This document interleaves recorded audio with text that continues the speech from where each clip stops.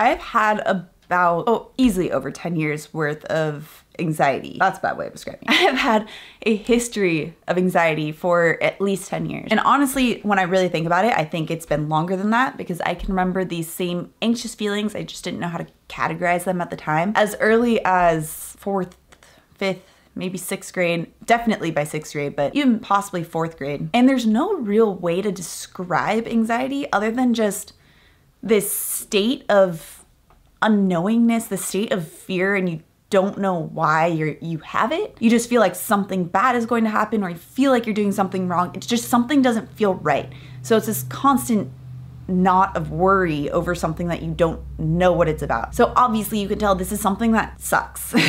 It's something that you don't want to experience. It held me back for a long time. It lowered my confidence. It affected my health. It's something that still to this day I will experience spikes of, but nothing to the extent that I did before. There came a point in my life where I finally just decided I needed to fix this. That this is not normal, this is not healthy, this isn't something that we should be experiencing, this isn't living. And I talked about it on a podcast for the first time actually. I'll see if I can link it down below because I go over my whole severe panic attack that I had where it was just the last straw for me, where I just decided that I needed to make changes and figure out what was going on in my body. But that was really the last straw for me. So that was about 4 or 5 years ago when I had that extreme panic attack, not even anxiety attack, but panic attack, which is just even more severe, where in that moment I thought that I was dying. And ever since then, I've been on this mission to figure out what it is that causes anxiety, how to get rid of it, because this can't be a natural state. There has to be something that causes this. What's crazy is also when you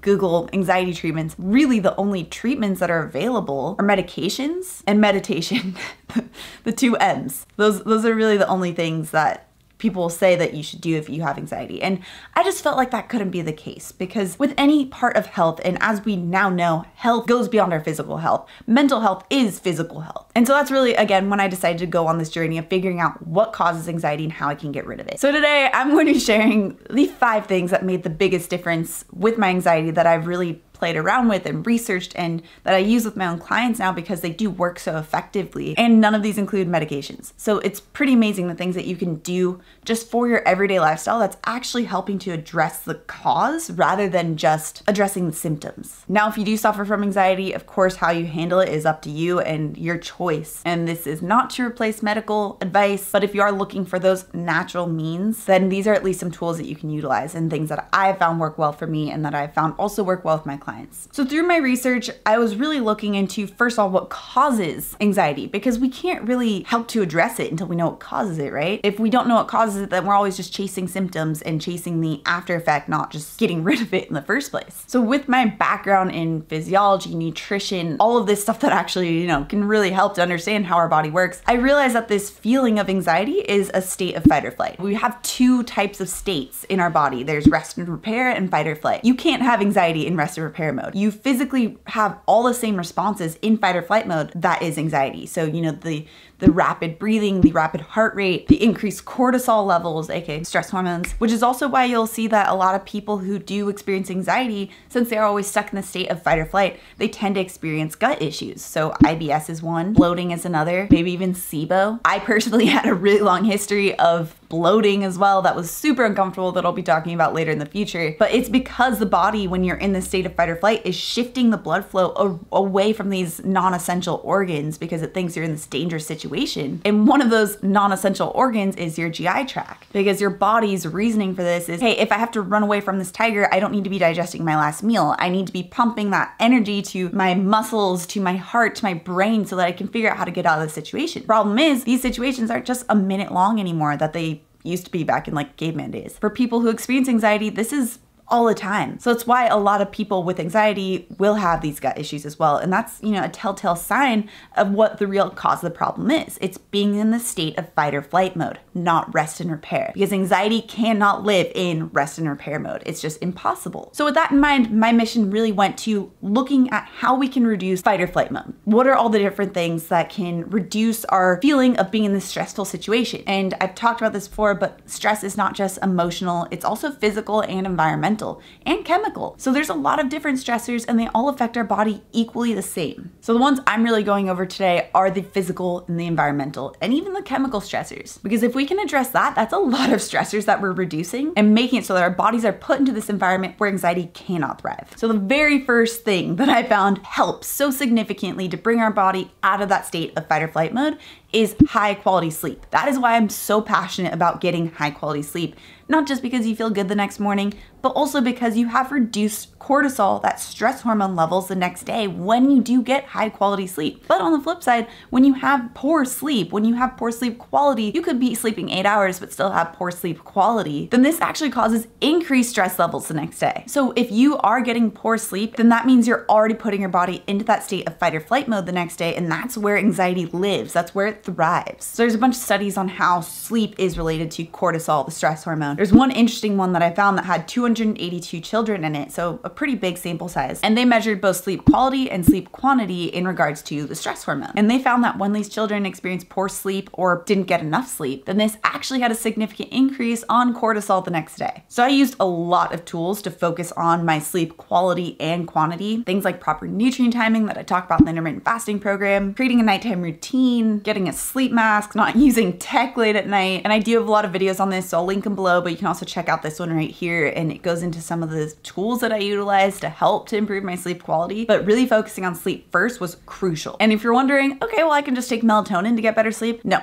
Not true. And I really dive deep into this with this video. Okay, number 2, getting outside and absorbing those negative ions. And I know how woo-woo that sounds, but there's actually about 80 years worth of research that's behind this whole negative ions situation. Now, if you think back to like your chemistry days, there's both positive and negative ions that can be produced by anything, really. Positive ions, although they sound good, actually aren't. They can really drain our system. They make us feel fatigued and tired. And these are usually produced by man-made products. Air conditioning is one that's really detrimental to negative ions. And negative ions are the ones that ironically have a positive impact on our health. Negative ions are produced by things like crashing waves, wind, thunderstorm, the ground, so literally like standing on grass. And negative ions are linked to lower rates of depression, decreased stress levels, decreased cortisol levels, all these things that we want to achieve when we're trying to reduce anxiety and get out of that state of fight or flight mode. In fact, there's a review done on 33 different studies on negative ions, and it found that there's a really strong correlation between increased negative ion exposure, aka getting outside and absorbing these things, and decreased rates of depression. So as a result, rain or shine, I would spend at least 30 minutes a day outside, absorbing those negative ions, going on walks, just being outside and allowing myself to be in this situation where I could actually be in that state of rest and repair. Now, I've never really fully done a video just on negative ions, and it's something that I want to do, but if you guys want to learn more about this, let me know in the comments below and I'll create a video just on negative ions. Okay, number 3. So clearly a lot of these things trace back to cortisol, right? So again, I wanted to reduce my cortisol levels. One way to do this is through exercise. Now, we often think of exercise just as pure goodness. We need exercise. We need it in order to be healthy and strong and to reduce stress levels to some extent. But a lot of people, especially those who tend to have anxiety or are more type A, have the tendency to over-exercise. And I know I was definitely in that boat. I was running 5 to 7 times a week, doing multiple hours of workouts, doing HIIT multiple times a week, not just the 1 or 2 times that you're supposed to do, because we tend to think more is better. But this weird phenomenon happens when we start to actually work out more or excessively, that instead of lowering our stress levels, our cortisol levels start to stay higher. So this is where I really made the switch from running to walking, and that has been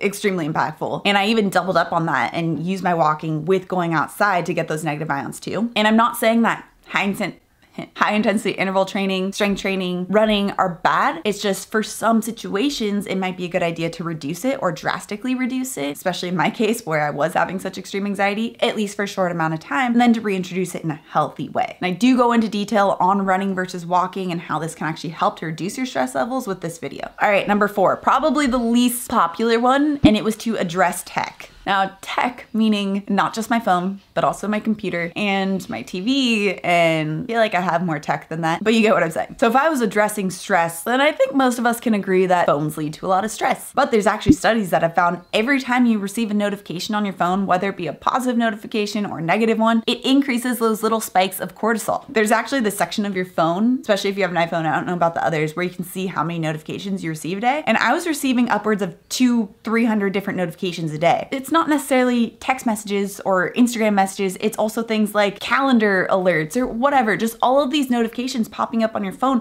really compound into significantly higher cortisol levels. So what I did, a bunch of things with technology. Like I said, I stopped using my phone right before bed. That's a whole other conversation. But I also shut off all notifications from my phone outside of just texts and phone calls. So the OG type of notifications. So instead of getting 200 to 300 different notifications per day, I was really only getting like 10 to 15. I'm showing how popular I am with my text messages right now. And that in itself helped to bring cortisol levels down. I also put my phone on Do Not Disturb at night. But again, there's a lot I did with my phone, but the biggest one is notifications being turned off. And number 5, stabilizing blood glucose levels. And I know this sounds super strange, and how does this have anything to do with anxiety? But if you look at the physiology behind when you have high or low blood glucose levels, then it actually makes a ton of sense. And this is why I'm always really big on educating and making sure that you understand the physiology behind what's happening in your body when we don't just take advice of others or traditional wisdom, but we actually look at what the physiology is in our body. We can make some pretty groundbreaking discoveries. And that's where I really tied in my anxiety with my blood glucose levels. Now, if you watch any of my videos, then you've definitely heard me talk about blood glucose levels. And this isn't just for diabetics, this is for everyone. I don't have diabetes, but this still had a really big impact on my anxiety level. So what happens when you have these spikes and falls of blood glucose that can happen if you're eating too often, eating too high of a carbohydrate diet, eating a lot of sugar, having a lot of stress, all of this can cause spikes and falls in our blood glucose levels. So when we have a fall in our blood glucose levels, or it's called hypoglycemia, this results in our body secreting cortisol, the stress hormone, because being hypoglycemic is not good for our body. We don't want to have high and we don't want to have low blood glucose levels. We want to be stable. So being in that low blood glucose, that can be a little bit dangerous for us. So as a result, our body secretes this cortisol in order to make it so that it can bring that blood glucose back up. But it also puts us into the state of fight or flight because our cortisol is increased. So by balancing blood glucose levels, by keeping it more stable and not having those dips and spikes, makes it so that it can reduce your cortisol secretion so that you don't put yourself in this state of fight or flight mode. And this is where I really achieved this through the proper nutrient timing and with intermittent fasting that I talk about in the complete intermittent fasting bundle. You can check that out below. But all of these strategies aren't to get rid of the symptoms. It's to put your body in a place where you don't have to experience anxiety in the first place. Will you ever get anxiety again? Probably. I still get anxiety on occasion. And it's not that anxiety in general is bad, it's the constant anxiety that's bad. Anxiety is an emotion, just like fear, worry, any of those. So experiencing anxiety on occasion is okay, but experiencing it often isn't sustainable. It doesn't feel good, and that's when you can lead to those panic disorder situations like what I experienced. So by putting yourself into the state where it can foster a rest and repair mode rather than that state of fight or flight can at least help to significantly reduce your risk of anxiety in the first place. Now you're probably also wondering about different supplements that can help. There are some that can help when used properly, and I do go over my experience with CBD oil in this video. I use that for a year, so you can check that all out. And if you love this information on how you can actually feel good again and understand how your body works, make sure you subscribe right here. I come out with new videos every Tuesday and Thursday. All right guys, thanks for watching. I really hope this helps you with reducing your anxiety, and I'll see you in my next video.